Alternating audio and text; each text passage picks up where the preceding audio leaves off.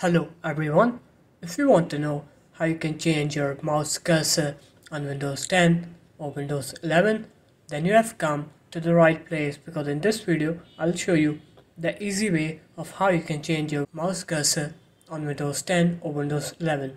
So the first thing you're going to do is you're going to open up the start menu and you're going to write here control panel, and here you're going to click on hardware right here, and then you're going to click on mouse right here,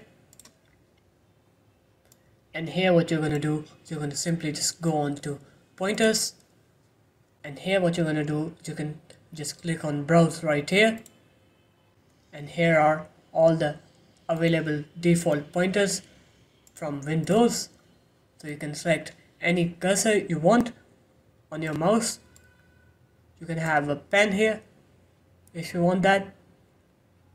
So I'll show you how a pen looks, and you can see I now have a pen as my cursor.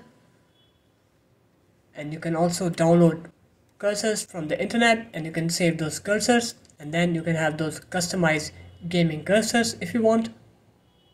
So there you have it guys, that's how you can change your mouse cursor on Windows 10 or Windows 11.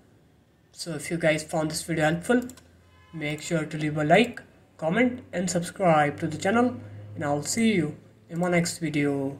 Peace.